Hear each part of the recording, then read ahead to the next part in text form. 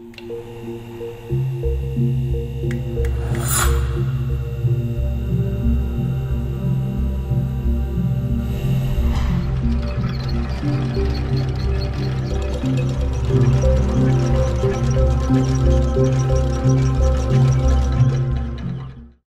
right, hi, I'm Blake Morgan. I'm a painting professor here at the University of Science and Arts of Oklahoma, and this is my presentation for the Festival of Arts and Ideas.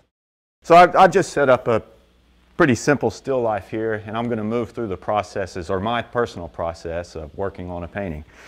It would be about the same for working in the landscape, still life, I figure. It's pretty much the way that I work. All right, so something that I tell all of my students, this may not look all that organized, but I'll give an example here in a second of how it's organized. It's important to have an organized palette.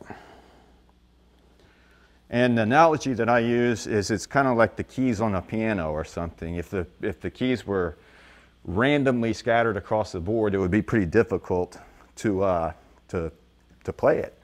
So the same is true with a palette. So in this case, for this palette setup, I've got warm colors on one side and cool colors on the other.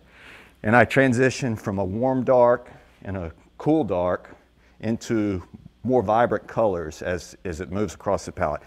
And also these are earth colors on this side and more intense colors on the other side. So they're like mirror images of intense colors and earth colors. And on the opposite side, so the same is true over here, and then on opposite sides I have complement. So for instance, this is the opposite of this is the opposite of this. So I can neutralize colors across my palette this way and mix value this way.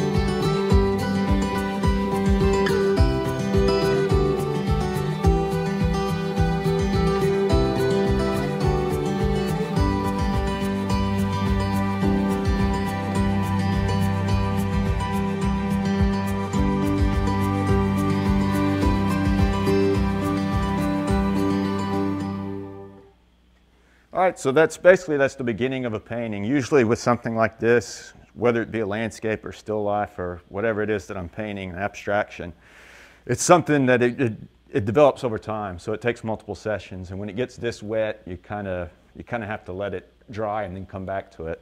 But this is the beginning.